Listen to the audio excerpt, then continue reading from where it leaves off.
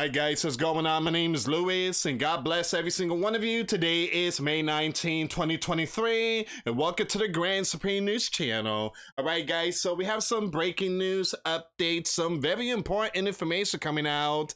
The Red Dragon demanding countries to pay up right now. So the clock has hit midnight in certain parts of the world. Now guys, I want to read this part really quick. This is very important. If you can, please share the video.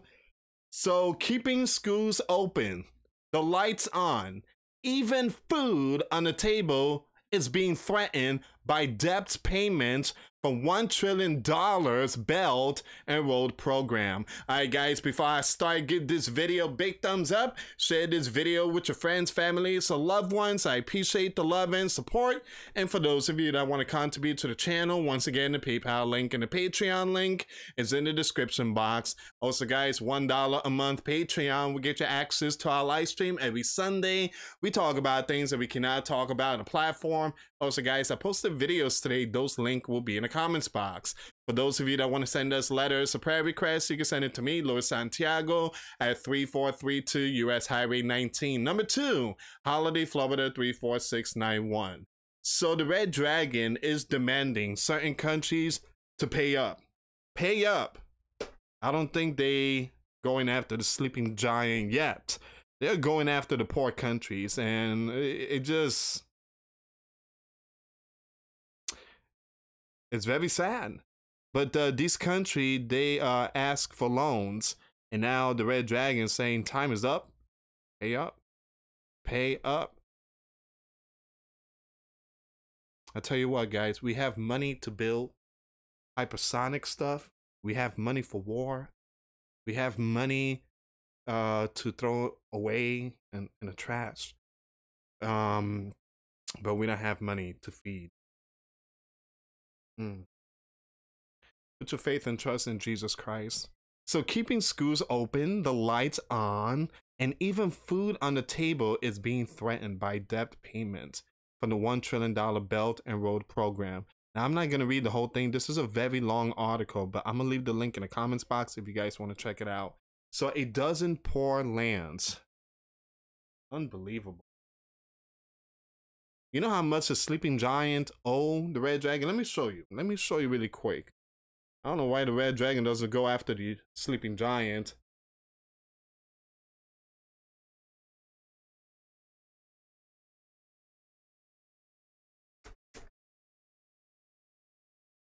Here we go.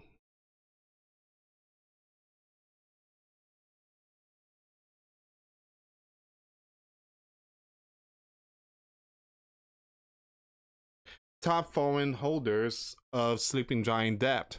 So the number one is sleeping giants, of course.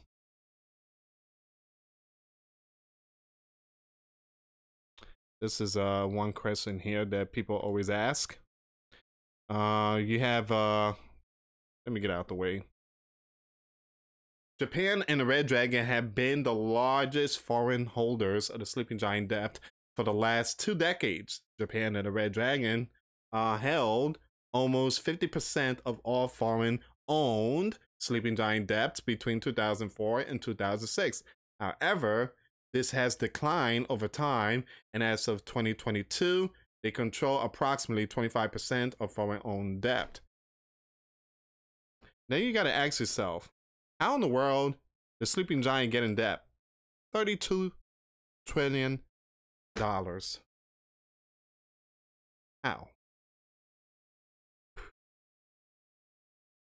Bunch of Looney Tunes in the spotlight. My goodness. Ay, ay, ay. So it says here, behind the scenes, in the Red Dragon reluctant to forgive debt and its extreme secrecy about how much money it had loaned and on what terms, which has kept other major lenders from stepping in to help. On top of that is the recent discovery that borrowers have been required to put cash in hidden escrow accounts that push the Red Dragon to the front of the line of creditors to be paid. Countries and AP's analysts had as much as 50% of their foreign loans from the Red Dragon, and most were devoting more than a third of Gov revenue to paying off foreign debt. Two of them, Zambia and Sri Lanka. You guys already know what happened in Sri Lanka. Massive collapse. There wasn't no, gas shortage and food and stuff like that. And Peru followed after that. Zambia and Sri Lanka have already gone into default, unable to make even interest payments on loans financing the construction of ports, mines, and power plants. Wow. In Pakistan, millions of textile workers have been laid off because the country has too much foreign debt and can't, give me a second here, guys,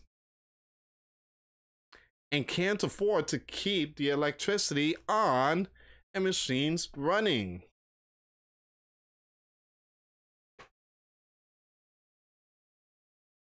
This is going to hit hard. Now, the sleeping giant, we good for now. We good for now. But you see the domino effect, right?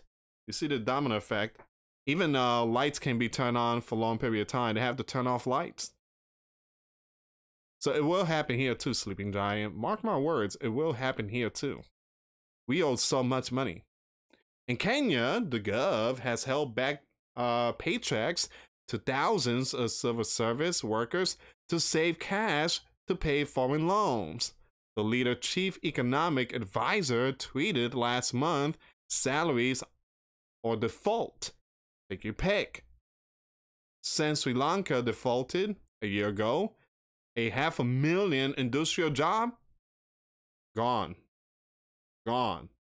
Inflation has pierced 50%, and more than half of the population in many parts of the country has fallen into poverty. Experts predict that unless the Red Dragon begins to soften its stance on its loans to poor lands, there could be a wave of more defaults and political upheaval. Yeah, well, it's looking ugly. It's looking really ugly. Default is also here in the Sleeping Giant, which is going to be my next video, guys. Over at the Rise of Warrior. In a lot of world, the clock has hit midnight. And once again, the Red Dragon has moved in and left this geopolitical instability that could have long-lasting effects. So, how it's playing out. A case study of how it has played out is in Zambia. A landlocked country of 20 million people in the southern Africa that over the past 2 decades has borrowed billions of dollars from the Red Dragon state-owned banks to build dams, railways, and roads. The loans boosted Zambia's economy, but also raised foreign interest payments so high there were little left for the Gov, forcing it to cut spending on healthcare, social services, and subsidies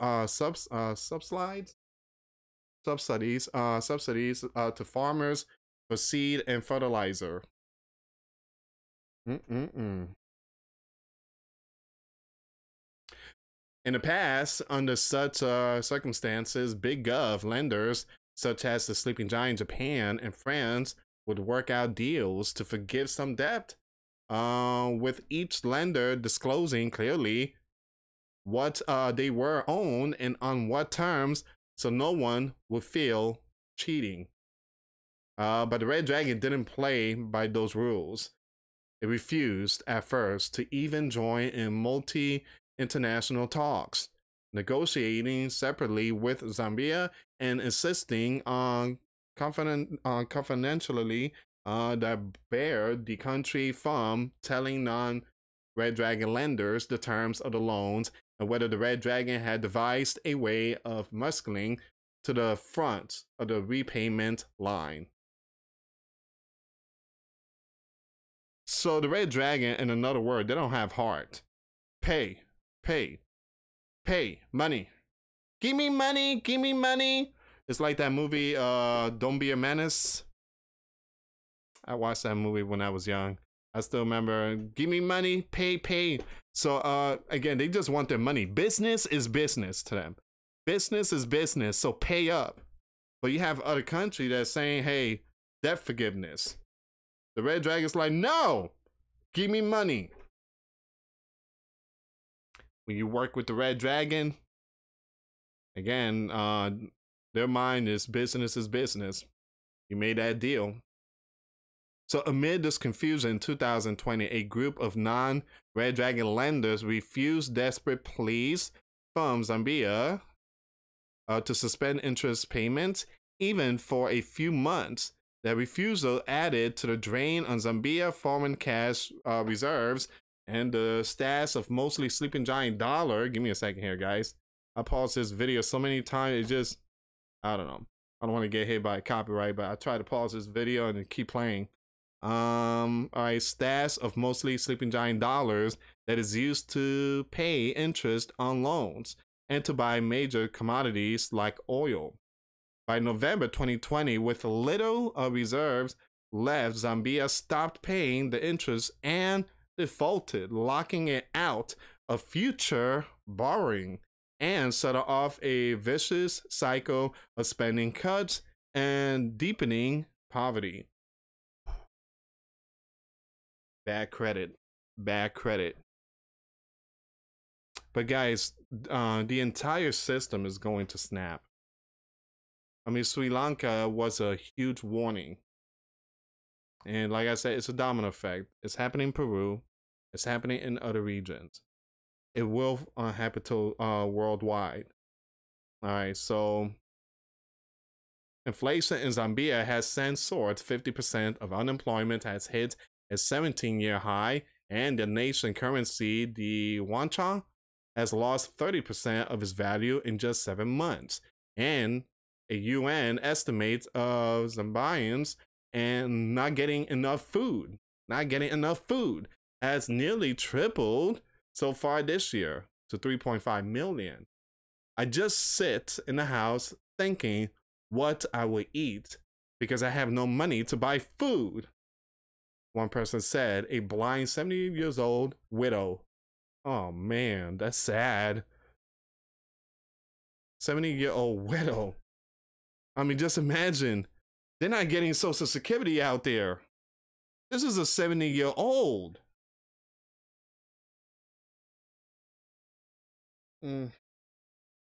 But we have money for war. Unbelievable. Oh, all right. So 70-year-old widow in Zambia's province whose welfare payments were recently slashed. Are you listening? This is because of default inflation. Same thing is happening to the sleeping giants. I made videos, so you guys gotta watch the videos. I'm telling you, I'm giving warnings of things to come.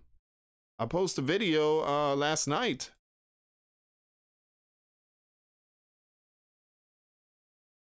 You know, Mr. Byrne canceled his trip, emergency meetings. These are because of, give me a second here, because of Social Security.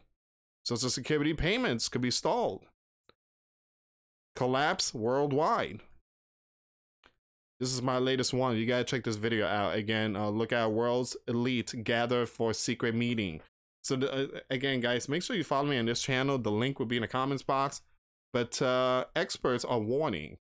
You have Janet, the Treasury Secretary, Janet Yellen. She's sounding the alarm. She's saying, hey, Social Security payments is going, you know, it's not going to be sent out. Food stamps, SNAP, whatever, if we don't fix this issue. You know what Mr. Burns said? I can't stay here. I gotta go to Japan. Yeah.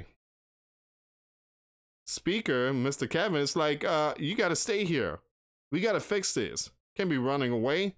You do this all the time. You run away. You don't go to the southern area. You don't go to Ohio. You don't want to go nowhere. But I have to go. So, took a plane to Japan. So you guys get the picture here. Food being impacted. People can't pay bills. I mean, this is the tip of it. Pretty soon, The red dragon is gonna call the sleeping giant, hey, pay up, give me money. I just sit in a house thinking that I will eat what I would eat because I have no money to buy food, said this person, 70-year-old, whose welfare payments were recently slashed.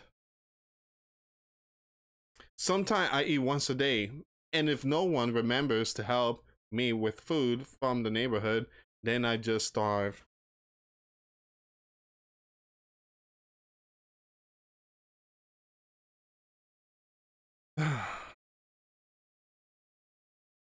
Guys, Jesus said for us to help each other. For us to help each other. If you know anybody that is going through struggle, someone asks for a loan, hey, you know, I need a loan, or can you please do shopping? Do it. If you have the money, do it. Well, Lewis, I don't like that person. Do it! Do it. Do it in private, though. Your reward in heaven is going to be amazing. God will see all the good things you've done, and He will reward you in heaven. It's going to be much more valuable than gold than anything. Help. If you have grudge against someone, if you hate someone, you better fix that. You better fix that. Because Jesus didn't have hate on no one. Jesus said to pray for your enemies. So if you know anybody struggling, help them. Talk to them. Feed them. Talk to them. You know, just keep them company. Because one day, you will also be an SU. So it says a few months after Zambia defaulted, researchers found that it owed $6.6 billion to the Red Dragon. State-owned banks doubled what many thought at the time in about a third of the country's total debt. We're flying blind, this person said. I'm going to skip all the information. Oh, there's a lot of stuff we missed. And actually, things are much, much worse. All right, guys, I'm going to leave the rest. It's a very long article. Let me just show you. Look at this. Extremely long. Very long. Very long. Very long. And it keeps going and going. But it's very important stuff. You guys need to know it. But again, the Red Dragon is saying it's midnight. Let's go pay up. People's going to be like, the Red Dragon is wrong. Well, the Red Dragon is the one that lent them money. They expect the money to be paid back. That was the agreement. Debt forgiveness, like I said, I don't think the Red Dragon's down with that. But something got to be done. Now, I believe a lot of this is because of the, you know, the sanction that was put on the bear. The sleeping giant NATO has slammed all that stuff on the bear, which caused not the sleeping giant, but the entire world, everything to go up. Food, gas, you name it. Mr. Byrne is like, we have to do it. We have to do it for the yellow and blue country. We have to. No, we don't. All right? Ain't nobody want to pay extra money just to help the yellow and blue country. That's their problem. Let them figure it out. When we were in problems up with other lands and anybody came to help us, did they lift eggs prices and gas prices for us? All right. So again, guys, a lot of stuff in this article is very important. Like I said, the link will be in the comments box. But yeah, it's a domino effect. They are basically demanding poor lands pay up. Many of them are struggling right now. They need prayer. They also need help. Now, I don't know if this you know, one of those organizations, stuff like that, to help them. And I mean, guys, I always have a problem when it comes to sending money, especially there, because that money, even though it goes to that organization, guess what? The Red Dragon has control of those things, and a lot of this money could go into the pocket of the Red Dragon. Now, I'm gonna do my research and see, but it's very important to help lands. I know they have like one of those monthly things that you can help India when it comes to clean water with just $10 a month. $10 a month there is considered like almost, what, 50 bucks. Or South America, $10 is considered like almost, yeah, like 50 bucks. So it truly helps out when you give a hand. And like I said, when you do that, you know, you are storing up your treasure in heaven. And make sure you do it private. Because God will reveal it when that day comes. All right, guys, thank you so much for watching. Once again, for those of you that want to give your life to Christ, you can email me. My email is in the description box. Me and my wife are here to help many and to lead many to the righteous path, and that's the path of our Lord and Savior, Jesus Christ. For those of you that want to send us letters or prayer requests, you can send it to me, Louis Santiago, or my wife, Jessica Santiago, at 3432 US Highway 19, number 2, Holiday, Florida, 34691. Once again, guys, $1 a month Patreon. We get you access to our live stream every Sunday. We talk about things that we cannot talk about on the platform. Also, guys, I posted videos today. Those links will be in the comments box. Thank you so much for watching. God bless you all. Give a light to Jesus Christ and get baptized. We are living in tough times. Till next time later. Peace.